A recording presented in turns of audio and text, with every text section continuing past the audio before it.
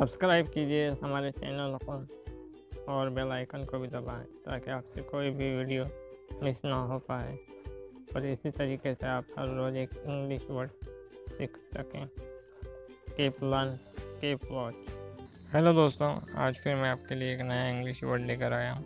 चलो आइए देखते हैं। ओबे यानी आज्ञा का पालन करना, इताअत करना।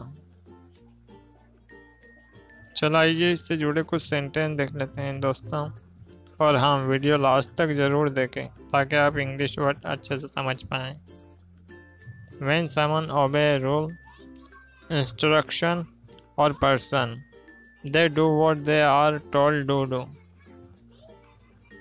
जब कोई शख्स नियम, निर्देश या किसी व्यक्ति का पालन करता है, यानी जो उनसे करने को कहा जाता है वो उसे करता है। चलिए इससे जुड़े कुछ सेंटेंस भी देख लेते हैं दोस्तों। ओबे योर टीचर्स, अपने शिक्षकों का पालन करें, अपने उस्तादों की इताअत करो। We should obey the rules, हमें नियमों का पालन करना चाहिए, हमें कवानीन की इताअत करना चाहिए।